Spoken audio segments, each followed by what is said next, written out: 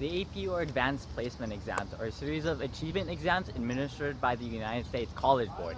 It's basically an opportunity for universities to see who are the best students in subject areas such as biology, chemistry, or calculus.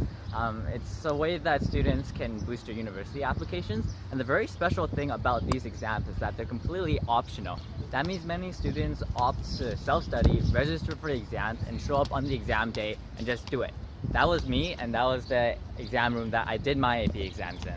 For me, I realized pretty early on that the subject exams that I was taking had no bearing on what I wanted to do in life, but I still wanted to do these exams. I asked myself why.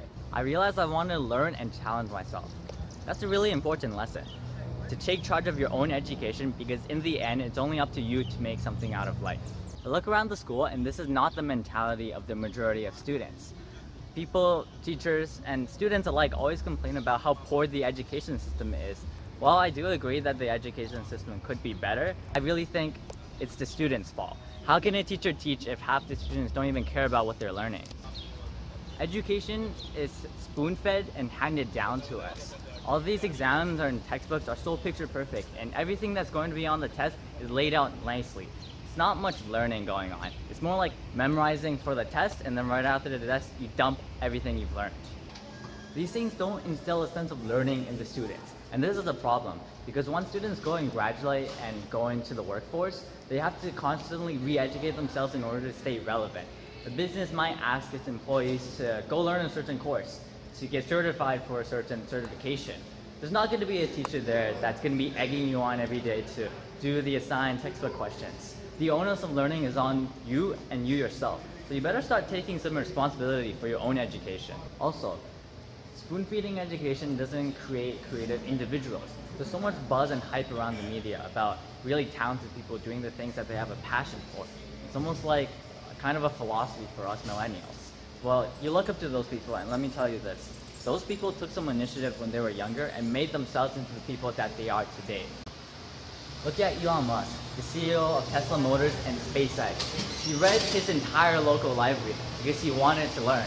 He taught himself rocket science because it was something that he wanted to know how to do. If students continue milling around like they are today, they're going to find it very, very difficult to find a job that they actually enjoy. It's about maturity. Jali Hazari teaches IB French in Hong Kong, puts it very nicely. Taking responsibility for learning means acknowledging that you're responsible for your life as a student. Realize that there's more to life than outside these four walls. Realize that the amount of work you put in now translates to the amount of success you will have in your future. When studying for a test, give yourself adequate time. Don't just study the things that you're good at because it makes you feel good. Study the things that you're bad at. You have to take an objective look at yourself and realize, is this the best version of you that you can be? It's about passion. Students should be learning the things that they want to be learning. Don't force a generational talent in physics to sit in a biology classroom and memorize the glossary. Students will naturally explore their own curiosities, and school should be a pathway for this. Provide them the opportunities and resources to go and explore it. The people interested in the course will take charge of their own education. They'll put in the time outside of the classroom to look further into topics. It's a blessing for the teacher as well, because someone actually cares about what they're teaching. It's about finding that flow. If you've done computer science, you might know what I'm talking about. You're sitting at your desk and you're working on a really hard project where your skill level is up to match it. You work, and wow, look at the time. It's 1 a.m. already. This example of time flying should be the goal for all students.